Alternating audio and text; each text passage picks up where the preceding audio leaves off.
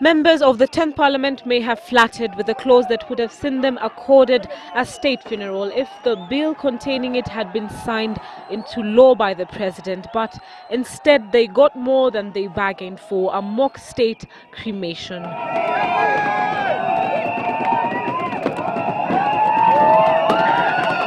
Dubbed the ballot revolution.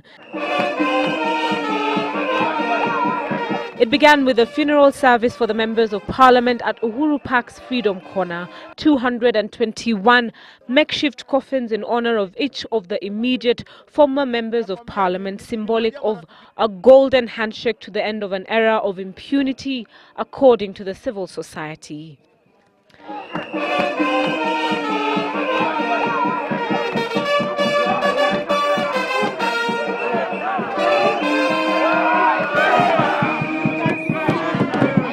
The activists would then take to the streets with the MP's farewell token in tow and the mock undertaker leading the way to the venue of the state funeral.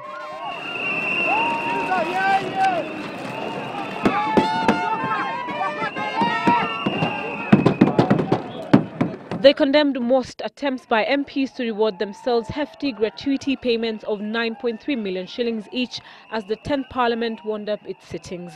The MPs had also awarded President Mwai Kibaki a retirement package that handed him a lump sum payment of 25 million shillings and monthly stipend of another 1 million shillings, among other benefits.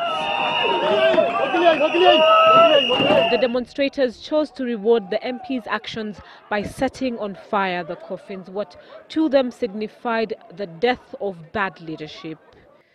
Our barrier is through the ballot. They sought to remind leaders that Kenyans are intent on having a peaceful ballot revolution. And you know, fire is a purifier, because normally back at home, when you want to clear the field, you burn it, then you plant. This is what we're doing. We're going to burn it down, then you start afresh with new leaders. They have burnt years of impunity, charging members of the 10th Parliament with corruption and calling for change ahead of the elections. Mbilu, Citizen, live at 9.